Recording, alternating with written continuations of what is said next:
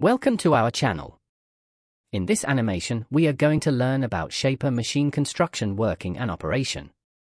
Also learn mechanism behind Shaper machine rotation to reciprocation movement using crank and slotted mechanism. The main components of Shaper show in the figure. Base, ram table, auto feeder, tools post, ram adjuster are important component of Shaper machine. In Shaper machine, tool move front and back and workpiece slide. Tool post move up, down and rotate up to 45 degrees for machine straight as well inclined. Work holding and their moment is very essential. We can move the table left to right and right to left by rotating the lever.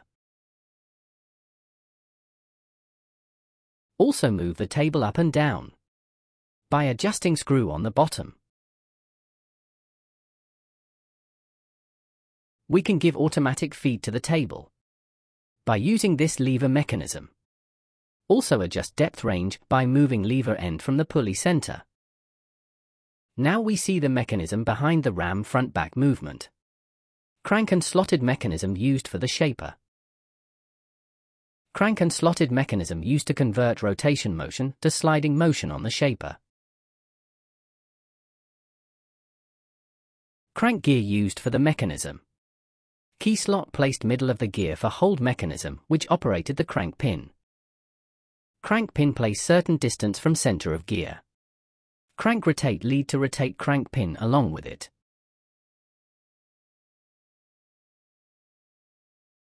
We can adjust the crank pin distance from the center of crank gear for adjust the stroke length of the ram.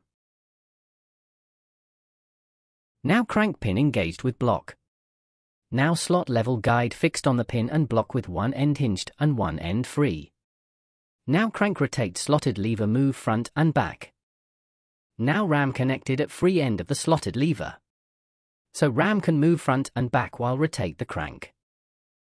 So now ram can move certain distance as shown for suitable work length. If we want to work with more length, we can adjust the crank pin away from the center. It lead to increase stroke length.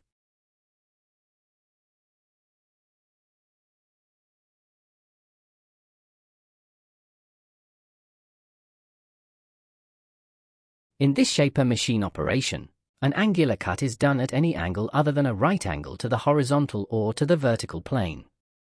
With suitable tools, a Shaper can very conveniently machine slots or grooves on work or cut external keyways on shafts. A vertical and horizontal machining is made while machining the end of a workpiece, squaring up a block or cutting a shoulder. Thank you for watching. Please like, share and subscribe for more technical videos.